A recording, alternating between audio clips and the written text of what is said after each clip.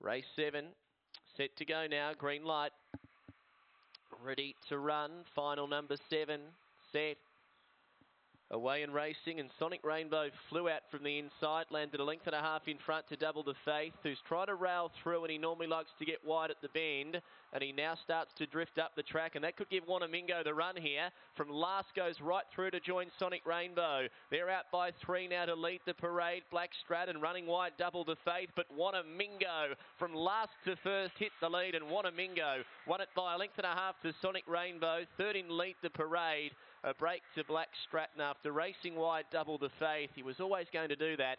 24.71. And from last to first, Wanamingo takes out race number 7. Well, you could just see the trouble about to